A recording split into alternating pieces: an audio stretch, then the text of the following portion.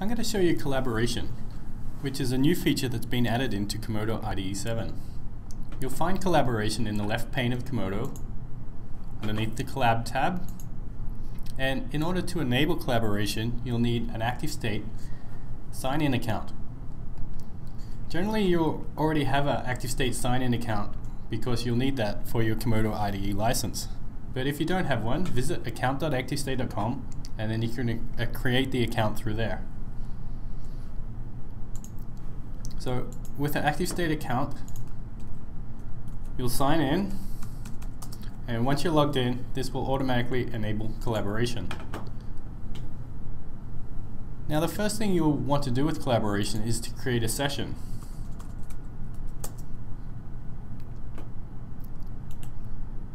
And then you can create a file to add to that session. So a session itself is actually just a grouping of files and the users who have access to edit those files.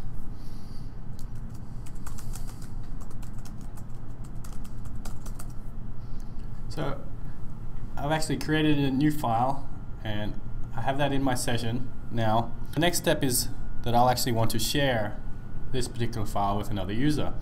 And to do that, I'll need to add a contact.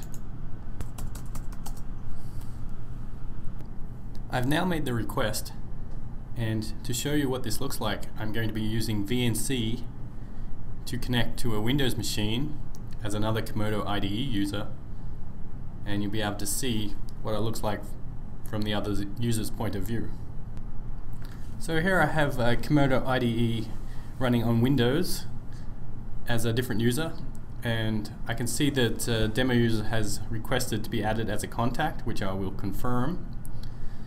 And what that will mean is demo user can now add this particular user to the session, and that means that T. Whitemar will now have access to file 1.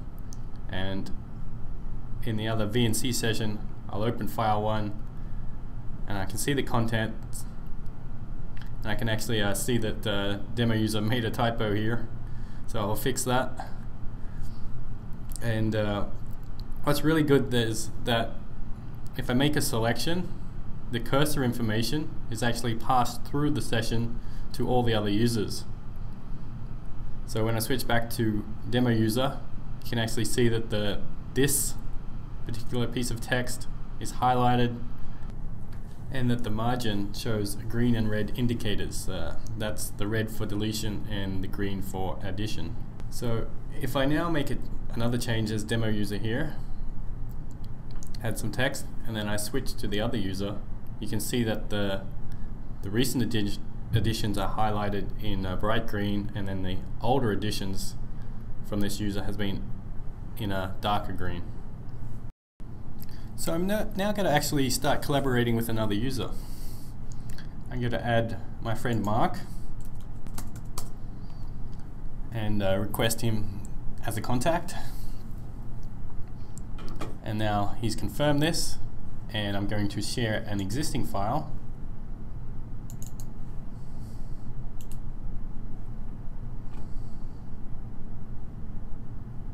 Share this in session 1, the logging file. And now I'm going to add Mark to my session. Mark's alias is actually Moog, so just in case you're wondering. And then I'm going to get Mark to add a log fatal definition, and then I'm going to be adding some other parts of the code. Alright, where you go, Mark. So I'm just going to add some JS doc about the logging functions, and Mark is doing his work adding the log fatal.